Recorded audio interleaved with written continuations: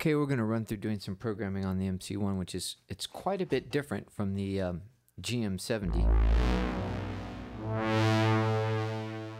What you need to know about the MC1 is that you have dedicated functions labeled across here.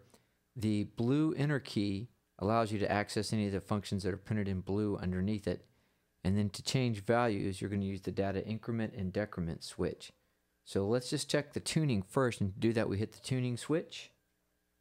It should mark to tune. We hit that and we play.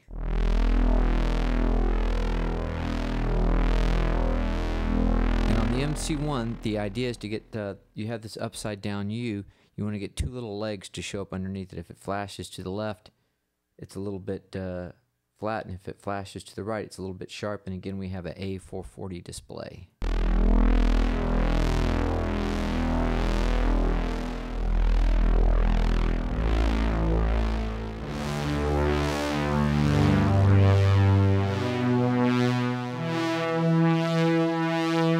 So that's a pretty good tuning, and we hit the enter button again, and it'll take us out of tuning mode. If you want to change program, simply push the program key, and the display starts to flash, and you can hear the programs change while we and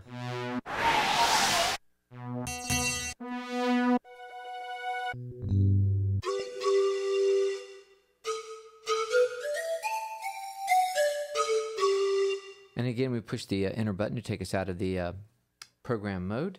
As I mentioned earlier, the MC1 has very limited external MIDI control, and one drawback to the MC1 is it does not transmit MIDI volume when you move the volume knob on the guitar.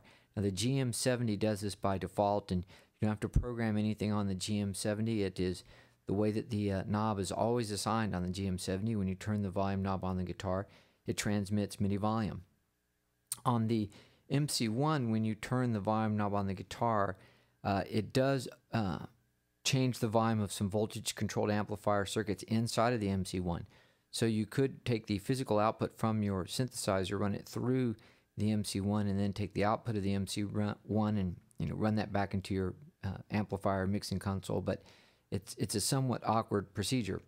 So the default controller usually for the knob is set to LFO. So I'm going to play a little bit.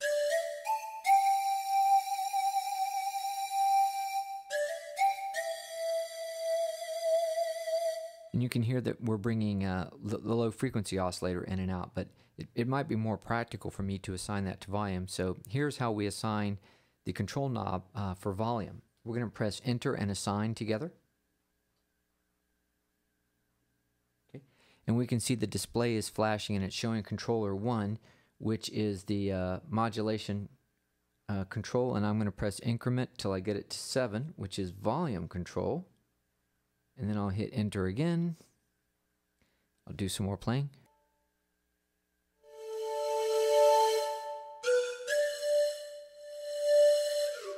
And now we want to check to see that we have the control arm assigned to be pitch bend. So this time we hold down the enter key and press the control arm button. So we hit enter and control arm. And now it shows that the arm is set to PB pitch bend. Press the enter key again.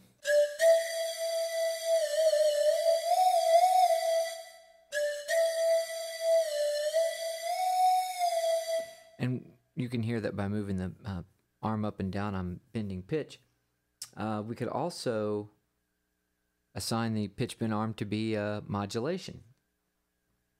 So we'll hit enter and assign. And we've assigned that to controller 1.